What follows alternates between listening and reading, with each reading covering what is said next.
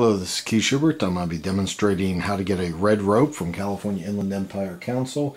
It's 14 knots in 60 seconds or less. So there's 14 basic knots of scouting. So run you through it. There's your first knot, and I'll explain these in detail later. Second knot, third knot, fourth, fifth,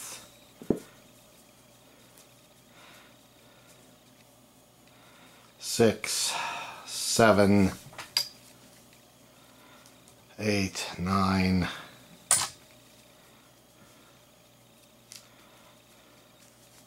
10, 11, 12, 13,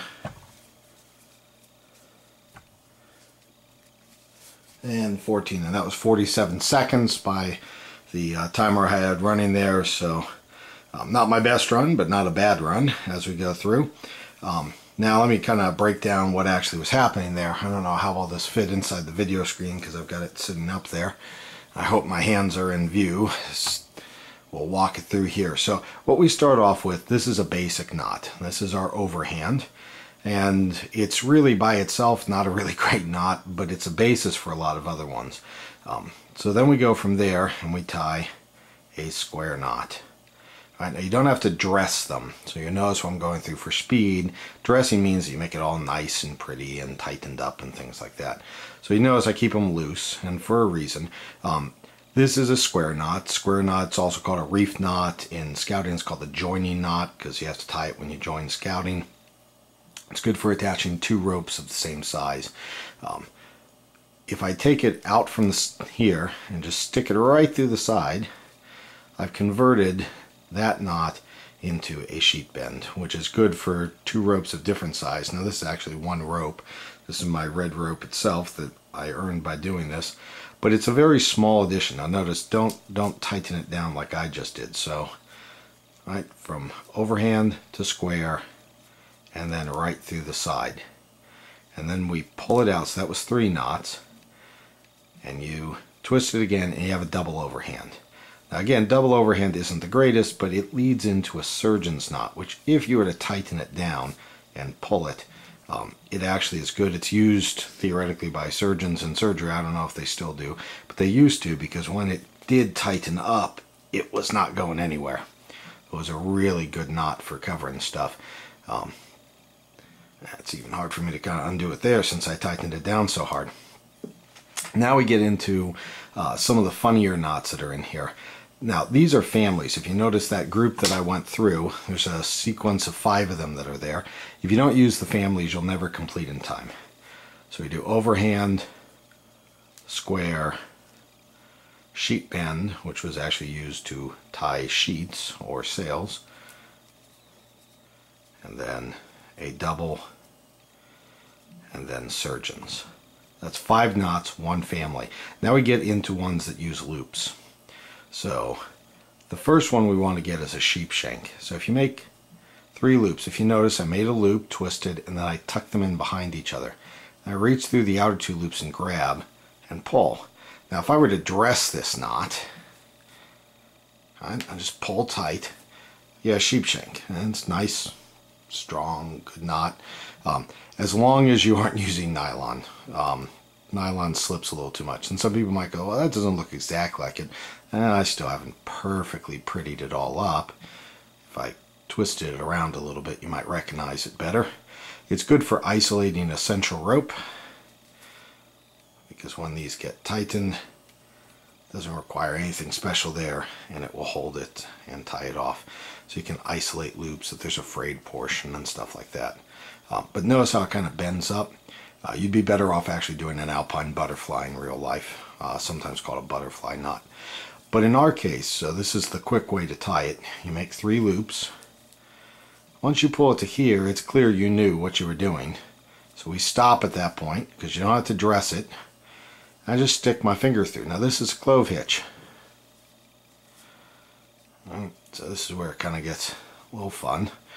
Alright, so if you notice on here, that's a clove hitch. Now, clove hitches are useful for a lot of different things that are going on.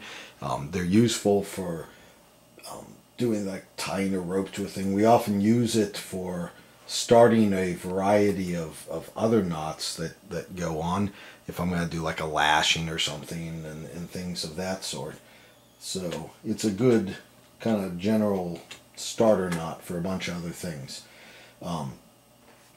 So that's a clove hitch as it goes. And notice it's just that same double loop pattern. Now, if I had taken that and instead of my finger, which was representing a stick, I had put in a rope, that would have been 2 half hitches. This illustrates a lot of knots actually follow very similar type of, kind of a pattern and thing. So I just got 2 knots for the price of 1, and it's a very easy way of getting a variety of different knots in one fell swoop. So that's a quick, easy, nice one that goes on. And we take advantage of these for our thing. These are what we call the knot families as we go on. So that's our next one as it goes. Now, all I have to do is pull one off the end, and I got a single half hitch. Now, again, I mentioned it's kind of hard to necessarily see them because I'm doing them very loose. If I were to pull this up and have it tied on, most people would readily recognize that as a half hitch. Right? But it doesn't make a difference that this is long. It's still the same knot. It just hasn't been tightened up. So it gives us a nice coverage of what we need for those. So that's our basic runs on there. Now we have to get our next one as we go in. Now this one is a particularly fun knot for doing things like tents and things like that. We call it a taut line hitch. If you take this one and you keep wrapping in the same direction, 2 under, wrap around the top, 1 out. Now, in order to make this one useful, again, I just tied it quickly. It's that same wrapping. Notice I always kept the same direction when I was spinning it. Keep the center so it can slide. Then you'd have to tighten this down to really get an effective taut line.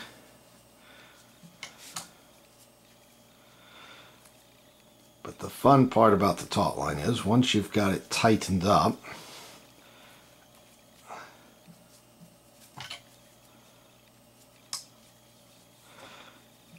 it'll be able to slide until, let me try to get this so that I can fit in the screen, till I pull on it. And you can notice I'm pulling pretty hard there. And it won't slide, but then watch, just easy as pie, it moves. So a taut line hitch is really nice. That's why it's useful for tents and all kinds of things of that sort, because it's actually pretty good. Now that's the 5th knot in this family. So again, watch. And this is the kind of doing a loop family. So notice I do the same loop pattern every single time. You make 3, get your sheep shank. All right.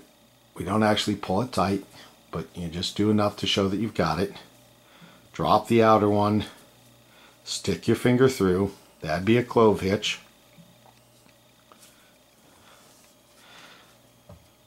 Stick the rope through in its place. That's 2 half hitches. Drop the top one. It's 1 half hitch. And then just wrap around, 2nd time below and 1 more time above, and you got a taut line. Now that I've got through those, that's 5 more. So I've now done 10. And they're actually really fast. Usually by this point I'm only about 20, maybe 30 seconds tops in. And I'm already through 10 of my knots. Now I just have to tie a couple last ones. This is a running knot or a slip knot. Now, it's kind of useful in some areas, and in one direction it's tied, the other end it's not. But if I take this end that has the knot on, you'll notice one end slides, the other end doesn't. If you take the one that doesn't and you put its end through and grab it back around. So notice there's my slipper, I just stuck it through and grabbed, and then I pull on the end that slides. And I just let it pop over that little bend I made. What you'll end up with is the world's smallest bowline. Right there, and that's a bowline. Now there's a lot of ways you can tie bowlines. There's 3 common ones that are used in scouting, and this is one of them. And it's a pretty nice area. Now if you notice, I use a tiny bit of the end because a bowline is a pain in the rear to get out, so I don't. Now I've got 2 more knots tied for my 10, 11 for the running, 12 for my bowline. I just move down the line. And I tie an 8 knot. 13. And I come down. I got a lot of rope left. I just grab and I twist a whole bunch. Got a little loop here. Grab the other end of the rope through and pull. And that's called a timber hitch. And if you pull, it's really tight and will hold on. It's used for dragging lumber and timber and things of that sort.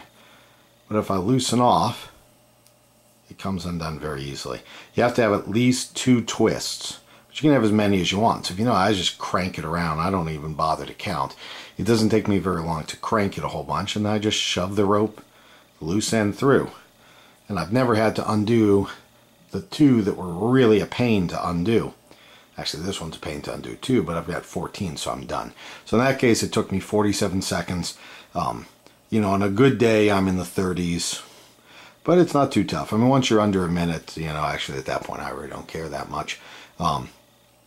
It's just kind of fun. But this is how to tie the basic 14 knots of scouting in under a minute. And I hope that has helped you all. And I will catch you on the flip side. Have a good day. Bye.